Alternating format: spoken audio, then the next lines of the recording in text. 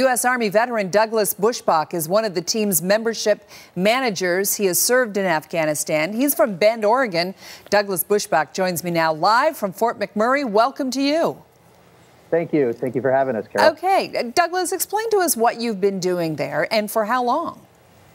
Well, for the first few days, what we've been doing right now is a lot of cleaning and decontamination of foodstuffs. What we're about to get into in these next few days is a lot of debris management, debris removal, heirloom retrieval, and shifting in a lot of the residents around the Edmonton, Fort McMurray area. How do you go about doing that? Well, we have a bunch of different tools that we utilize for it.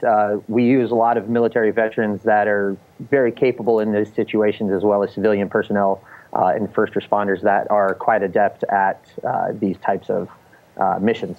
Okay, and so the food, how do you decontaminate the food? It's quite a process, especially with there being a boiled water notice in effect. It's just a short little three-step process where each can has to be washed with soap and water, then again with bleach, and again with clean water to be able to pass inspection.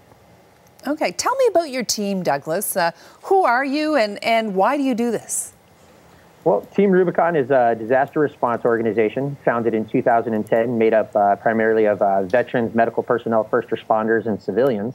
And what we do is basically, as the name implies, disaster response. We'll respond anywhere in the world and locally to disasters that happen because skills that we have as veterans in terms of rapid deployment, span of control, and volunteer management, these are things that we excel at in bringing order to chaos, which is what a lot of disaster situations are. And we do this because it's a passion of ours and something that we all feel very strongly about.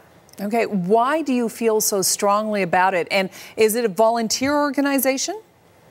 Yeah, we are strictly all volunteer organization, and we feel passionate about it because this is basically our family getting to be able to work with veterans again, being able to be a part of people that are all of the same mindset. It's actually quite amazing.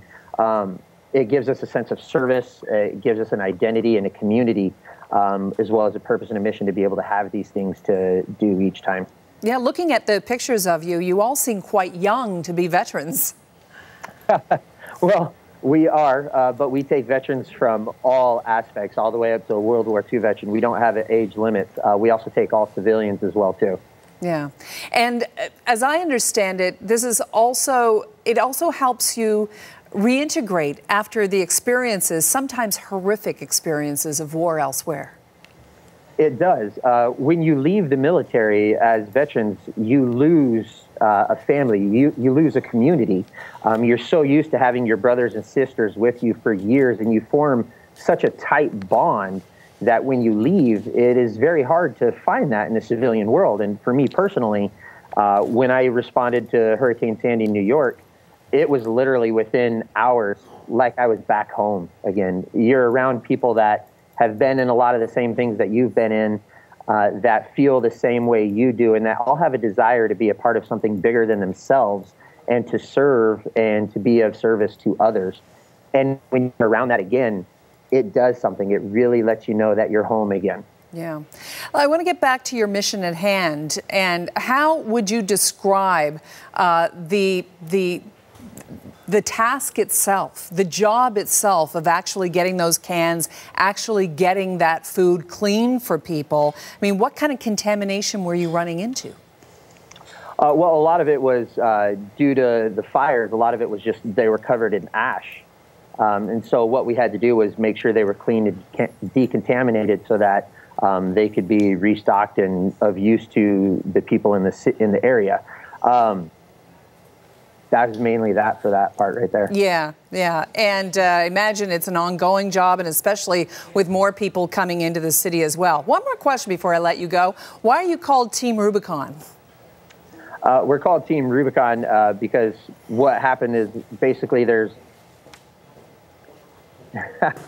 I apologize, sorry. That's okay. We started back in 2010 in Haiti, and we were trying to figure out how to get in Haiti with a lot of the political bureaucratic red tape.